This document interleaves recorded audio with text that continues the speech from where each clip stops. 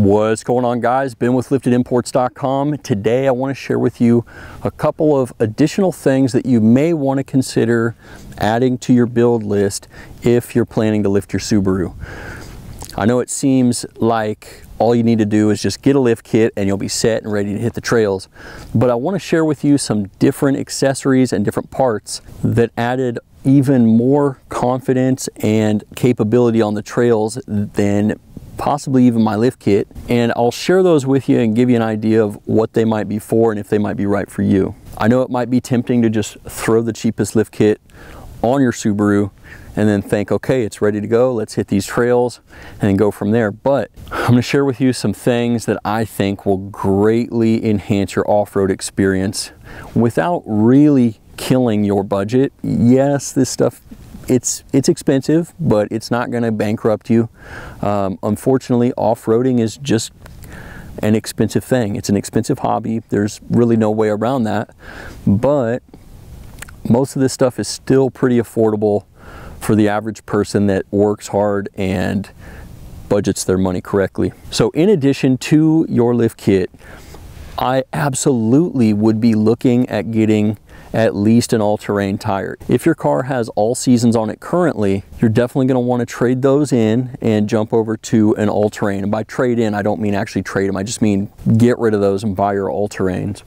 An all-terrain tire is probably going to be the biggest game changer for not only grip but durability. So you're going to be able to climb up more stuff, grip more surfaces, and you're not going to have to worry about losing a tire on the trail to some little sharp rock or something like that. Yes, you can still damage all-terrain tires, but they are going to be one of the most notable game changers when you head out on the trails with your lifted Subarus. For me, that's a non-negotiable. If you want to hit the trails in your Subaru, that is one of the first modifications I'm doing. I'm almost never gonna lift a Subaru without already having all-terrain tires ready to go for it. Okay, so you've got your all-terrain tires, your Subaru's lifted. What else could you add to the car to make it just a little bit more capable and durable on the trails? The next thing I would add would be a set of good skid plates. At minimum, I would run a front skid plate, so something to protect the engine itself from oil pan damage. Now, if you have an automatic transmission, I would also add a transmission pan skid plate for your Subaru to make sure that you don't completely damage everything up inside of it and toast your transmission. Now, there's two great companies that make skid plates. Anderson Design and Fabrication makes skid plates, and then Primitive Racing also makes skid plates. They're both great. Can't make a bad choice with either of them. I've run both of them. Can't make a bad decision with either of the two. Now, skid plates, in my opinion, are the biggest thing that gave me more confidence to take my Subaru on things that looked like they might be just on the edge of something that my vehicle could handle. Now, we obviously don't want to send our Subaru into something that's just going to annihilate it, but the level of peace of mind that I experience when I'm out on the trails, knowing that I have skid plates under the car, it's like I drive the car completely different. I have no stress about, what might happen to the vehicle. I can just go, no problem at all. Not only will skid plates give you that confidence, but they can absolutely save you thousands of dollars. There's tons of people that have been out there who have smacked their oil pan and just completely drained the engine of oil, and for whatever reason, maybe they didn't know any better. They had no clue that they had just drained all the oil out of their Subaru and completely oil starved it. Now, you don't even necessarily have to drain the oil out of the oil pan to oil starve it. All you got to do is smack that oil pan hard enough to break the oil pickup tube, and now the Subaru can't even pull oil up into the engine, and you're going to end up with pretty catastrophic short block failure really quickly. It doesn't take a whole lot of oil starvation to completely annihilate the rod bearings, and you are going to need a full rebuild in short order if that's something that happens to you and you don't shut the car off in time. Me personally, I prefer to just pay about $400 to $600 in skid plates and know that my car is protected and not have to worry about it. You might be a little bit more daring than me, but I'm not that guy. So absolutely consider jumping over and getting a set of skid plates. You can do a rear diff skid plate if you want. I don't think it's a must-have for a lot of people. There are benefits to it, but if you can only afford 2 of them, I'm recommending the front skid and then the transmission skid plate. Those are the 2 that I run, and it's absolutely what I would recommend most people put on their vehicles. Okay, the next thing that I think is one of the biggest game changers with off-road Subarus is gonna be a Torq Masters torque locker. The torque locker basically connects your passenger and your driver axles and locks them together so that you don't have one wheel that's up off the ground spinning, doing nothing, while you have a wheel that's down on the ground that's not spinning, because open differentials are designed to where if you have one tire that is stuck and one tire that has less resistance, the tire with less resistance is where the power gets delivered to. Sounds great, but when you really get out there and put that into practice, it's the last thing you want off-road. You need both wheels to be able to turn at the same time and get you unstuck from whatever you're in. Now, the torque locker is not something that you can just, you know, willy-nilly install in your car in 20 minutes. You definitely need to pull the differential out. You're gonna have to do a little bit of work. Any good mechanic should be able to do that job for you relatively inexpensively. Torque lockers are definitely not cheap, but they are 100% worth the money in my opinion. I paid about 460 bucks for mine and couldn't be happier. I absolutely love it. They do click at low speeds when you're turning because the locker itself has to ratchet as you are turning.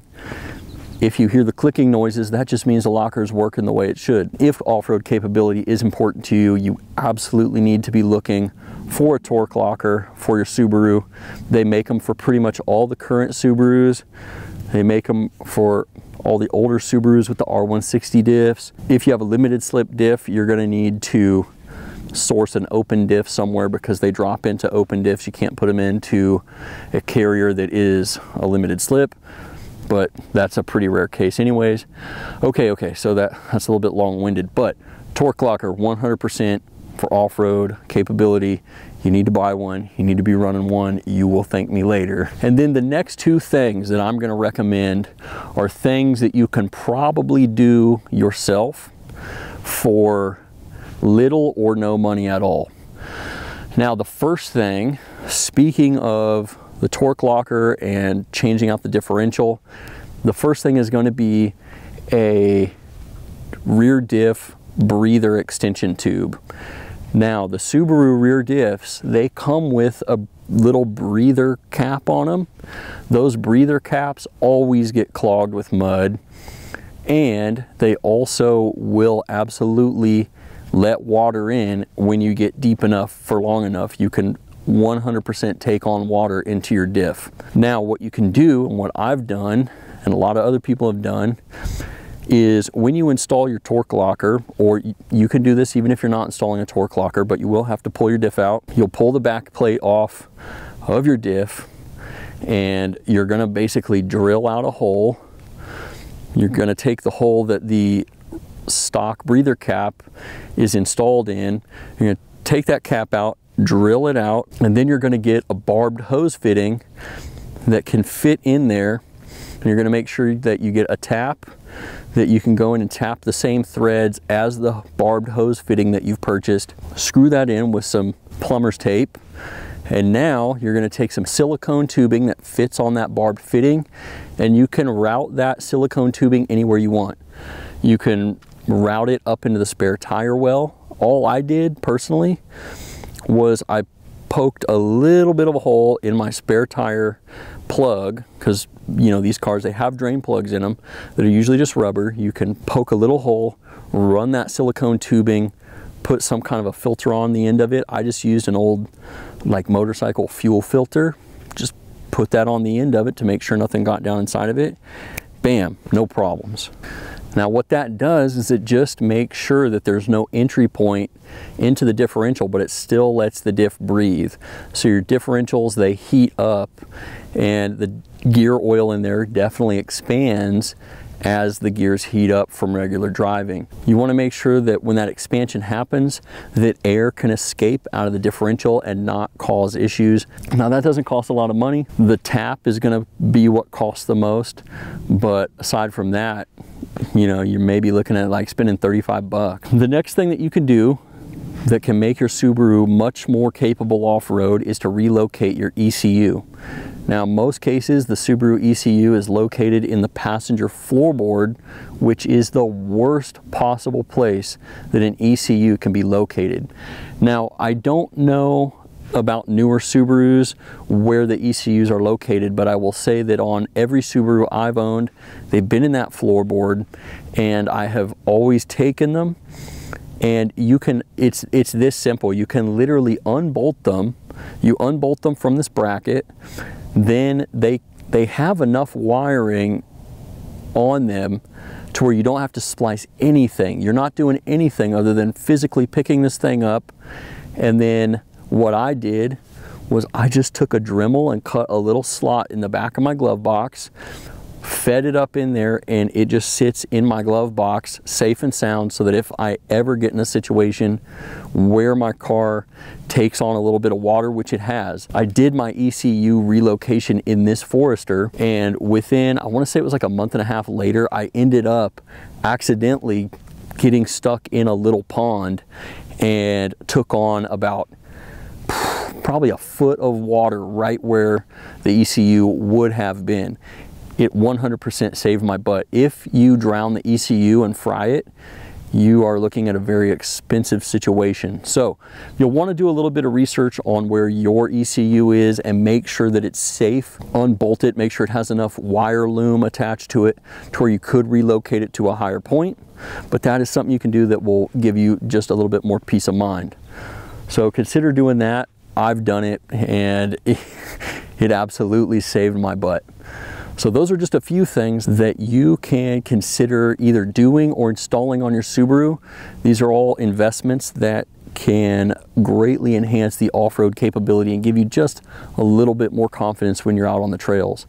If you have questions about any of these mods or parts, feel free to leave a question in the comments. I would greatly appreciate if you subscribe to the channel. You can also head over to the liftedimports.com website, check out all the stuff we got over there.